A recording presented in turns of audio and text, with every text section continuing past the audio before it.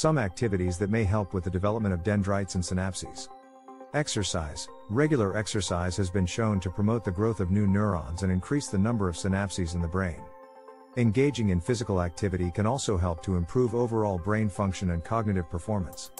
This could include activities such as running, swimming, cycling, or participating in team sports. Learning a new skill. Learning a new skill or engaging in mentally stimulating activities has been shown to promote the growth of dendrites and synapses.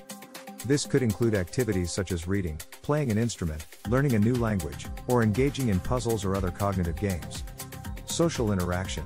Social interaction and engaging in meaningful relationships with others has been shown to promote the growth and development of dendrites and synapses.